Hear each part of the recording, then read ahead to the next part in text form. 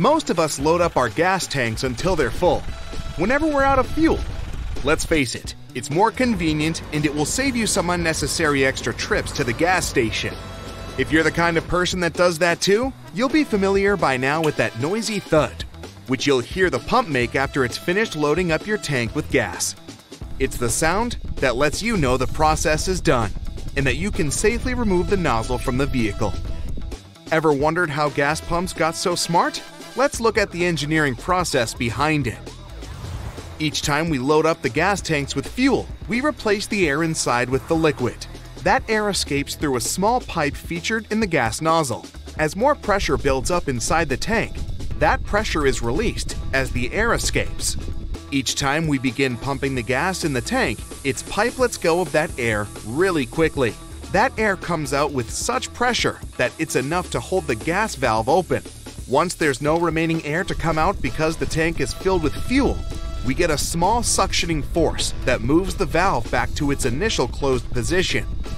There's no electronic sensor or device behind it all, just this little pressure and suction that are called the Venturi effect. Sure, you might think that if you add a couple of drops of gas after the pump has stopped, won't be such a bad thing. It might even give you a little extra time before you have to get back to the gas station. But that is in fact potentially dangerous, and you should refrain from topping off. Most types of fuel need some room to stretch, so adding that little extra to your tank may lead to some unneeded extra pressure. It can even reach your car's carbon filter, which only works for vapor. All these steps can damage your car engine sooner than expected. If you've been driving for a while now, you know this for sure. Even if the gas light goes on, you still have some miles to go before your car completely stops working. Depending on the type of car you have, you'll surely get to the next gas station in time. It might go anywhere from 40 to 110 miles before it stops running altogether. But it's best to check the specifications of each car manufacturer. It might also be related to the size of your gas tank too. Here's another extra tip to remember when you're heading for the gas station, which might save your life. Once you get out of the car, be sure to touch the vehicle first, before reaching the gas pump, especially during wintertime. That's because of a little thing called static electricity, and it's more noticeable during the colder season because we tend to wear clothes that are more prone to this effect, like nylon or polyester. As you move around the car, you can create static electricity. Once you touch the gas nozzle, a spark can occur. And when that happens near flammable solutions, it's never a good thing. Just make sure to touch a metal part of the car so that the effect is annulled and you can proceed with loading up the tank safely. To keep your car in tip-top condition, never let your gas tank level go below 1/4 of its total amount. Because once you reach the last bits of fuel inside the tank, it may create condensation, which will dilute the gas and potentially damage the engine. More so, those last drops of gas might not be the best quality fuel. At the bottom of the gas tank, most cars have some fuel sediment, which isn't the best for your car engine either.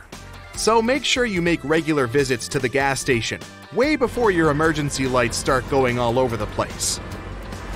When the driver forgets to shift while driving, there will be a high-speed, low-speed driving or low-speed driving at a high speed. In case of low-speed, high-speed driving, the engine needs more fuel to supply in order to achieve a certain speed. But this will cause increased fuel consumption. High-speed driving needs a lot of gasoline into the engine at low speed, but it cannot fully burn, which will lead to the carbon buildup. To prevent it, put the pedal to the floor and blow the junk out. If you are mostly driving commuting miles, then it might be good to take your car out on the freeway and let it go. But again, this will not totally prevent carbon buildup. If you don't have a garage or you need to have your car parked outside for longer periods, specialists recommend you wash it weekly.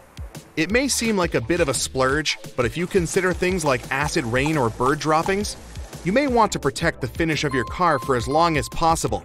Or hey, you can even turn it into an afternoon workout. Washing, vacuuming, and waxing your car will burn somewhere around 1,100 calories. Same goes for your sunroof if your car is equipped with one of those.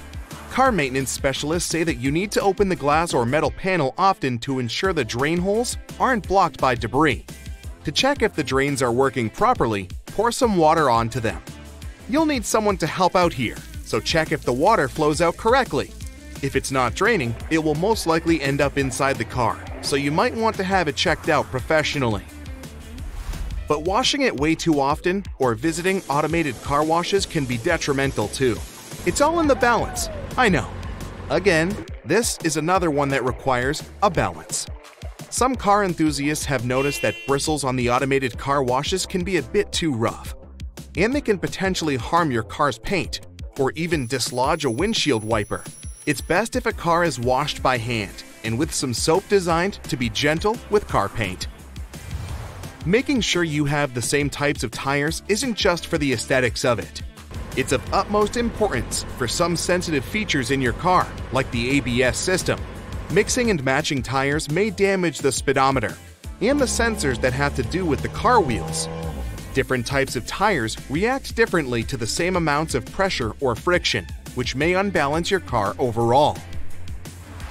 If you live in an area where you don't feel your car is safe at all times, you may want to think about installing a tracking system on your car as well. It may need you to consult with a professional to do so, but if your car is ever displaced, most of these systems rely on wireless and GPS technology to emit a signal, showcasing your vehicle's location. But if that's a bit too much, here's a basic 3-item security checklist you can remember to follow each time you want to make sure your car is safe and sound.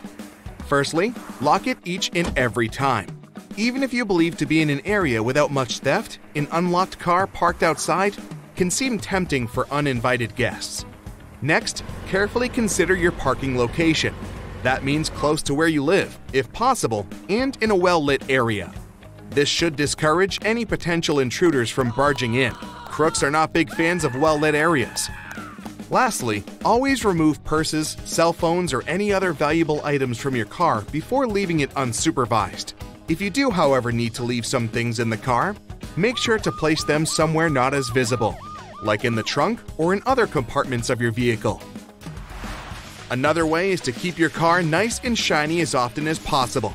If the vehicle looks clean and well taken care of, people might assume that you have an effective alarm system and GPS as well.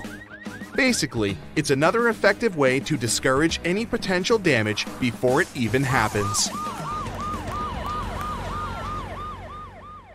That's it for today. So hey, if you pacified your curiosity, then give the video a like and share it with your friends. Or if you want more, just click on these videos and stay on the bright side.